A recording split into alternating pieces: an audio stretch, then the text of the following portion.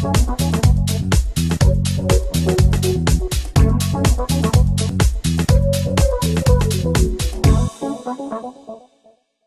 everybody. In this tutorial, I'm going to show you how to set up a CNAME or a subdomain name in your Hostgator control panel for your IDXBroker account. There are a couple of different benefits for using a CNAME, and the main one is so that when somebody comes to your site and hits search now, the URL they're going to go to isn't going to be on IDXBroker.com, it's going to be on your domain name. And while IDXBroker is amazing and the best IDX out there, the one that I recommend the most, you still want people when they click on your link to go to your domain name and not IDXBrokers.com. So that's for your brand and so people can recognize your domain. We want it to be on your domain. And IDXBroker gives you the option to do this. They're so awesome. They have a lot of cool things that they offer, and this is one of the awesome tools that I love about IDXBroker. So how do we do this? The other benefit before I go on actually is SEO value. When somebody Googles you or Googles a keyword and they come to your website, one of the main things that you don't want to happen is for somebody to click and leave your site. And in this case, they're going to IDXBroker's site. They're not going to your website. So this is IDXBroker's domain. Anything that comes right before the .com shows you that it's not your domain name, and you want it to go to your domain name so that IDXBroker doesn't penalize you for that keyword. So you want to continue to rise up in the search engines, and to do so, you want people to stay on your site, not leave your site. So here's how we're going to do this. You're going to log into your Hostgator control panel, and then over here you have this quick and cool little find tool, and you can just type in DNS. And then right here you have your option for domains. So you have subdomains, you have simple DNS zone editor, you have advanced DNS zone editor.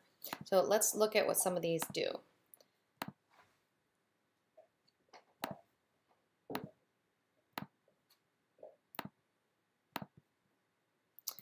Okay, while this loads, your subdomain name, this is a way to give you an easy subdomain name in Hostgator. If you want to create a new directory and you want to have a subdomain, this is how I would do that. And it's really just pointing a new domain name, a subdomain name, to a directory in your control panel. So if you want to create a new directory and you want to give people an easy way to get there, you can say, you know, myfiles.batten in this case, lizsherman-realtor.com, and give it a directory, and it'll point directly to that directory. Maybe it's videos you've uploaded or something like that. In this case, you're going to come the simple DNS zone editor, and you can add an A record, a C record, and you can see which ones have already been set. This is going to be the one that we are going to use. Then you have your advanced DNS zone editor, and you have a little bit more tools here. This is more for the advanced user and really only includes one extra field depending on which type of record you're adding. So I'm going to use the simple DNS zone editor. The first thing I'm going to do is select a domain. Then I'm going to give it a name. This is my subdomain name. It's what's going to come before the .lizsherman-realtor.com. So I want it to be something that and actually, I'm in the wrong one. I'm an A record. We're going to use CNAME because that's what we want is a CNAME. So this is what's going to come before the .lizsherman-realtor. In my case, I use homes for sale pretty regularly. If you are in a condo market or a different type of market, you may want to use something like condos for sale or real estate or something like that. I like homes for sale. It's also one of the higher keywords that are searched, so it adds a little bit of SEO to your domain name. And then the CNAME is going to be subdomains.idxbroker.com. You should have two green check marks here, and you're simply going to add CNAME record. Now, if you did it correctly, down here you should see it, homesforsale.lizsherman-realtor.com, CNAME under type, and the record should say subdomains.idxbroker.com. Now, your next step is to log into your IDXBroker account.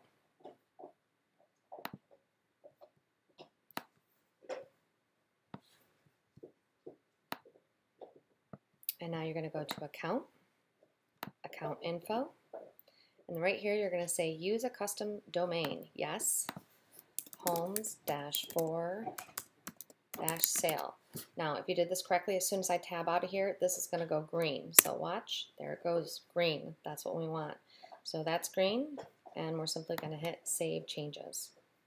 The next step for you is to log into your website, go to your IDXBroker plugin options, and refresh your API key, and that should change your domain name all over to the proper URL. So we're going to do that next.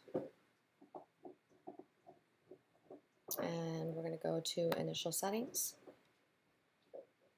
and we're going to refresh.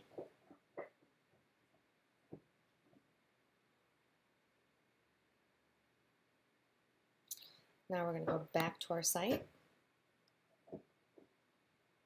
and right here we're going to click on Search Now, and there you go, homesforsale.lizsherman-realtor.com.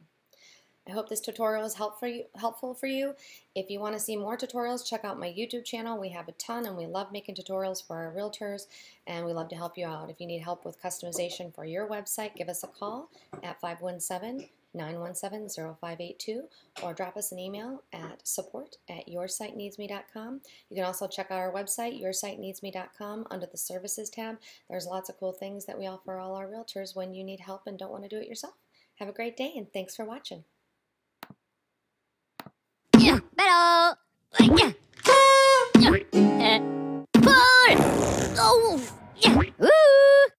yeah,